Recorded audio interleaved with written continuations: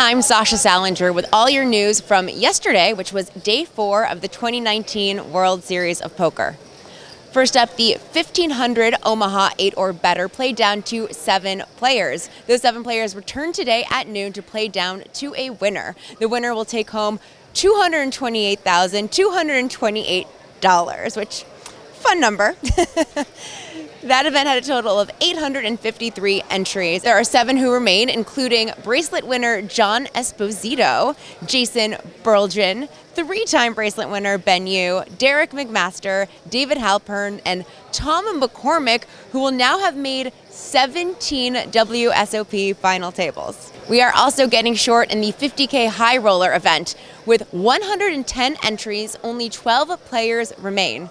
All players are in the money with a guaranteed payout of $101,604. Now, that may seem like a big number, but remember, this was a re-entry event, so many of the players are in for $100,000. Of course, the big payday is the first place prize of $1,484,085. Play resumed behind me just after 2 p.m. and Ben Heath came into day 3 as the chip leader. They'll play down to 6 players today, and those 6 players will return to play down to a winner tomorrow at noon, live on the Poker Go stream. The 2,500 limit mixed triple draw event commenced yesterday with 296 total entries. 114 players made it through the day, including chip leader Jake Schwartz.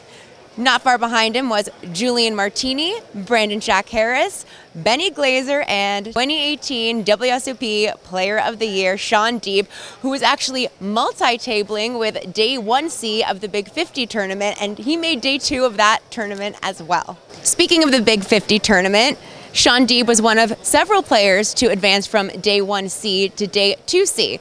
Day 1C was played yesterday, and some others who advanced with him include main event champion Jamie Gold and Alan Kessler. Now, while day 1C was being played, day 2B was also being played by those players who advanced from day 1B. It was 321 players that advanced from day 2B to day 3, including Jason Wheeler, Ludo Gellick, Kyle Julius, and Chris Ferguson. They will join the 316 players who advanced from day 2A to day 3 as well. Now remember, day 2A, day 2B, day 2C, and day 2D of this event will all join together on Wednesday, June 5th for a combined day 3. Today is 1D of the Big 50, which is the last day and last chance to enter what has now been confirmed as the biggest poker tournament in history. Late registration will be open until the end of the dinner break, which has been pushed back from the end of level 8 to the end of level 10 today, around 8:55 p.m.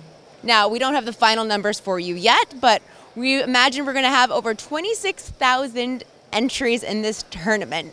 Once we have those final numbers for you, of course we will have them at PokerNews.com, and also this lucky winner that will go home with $1 million.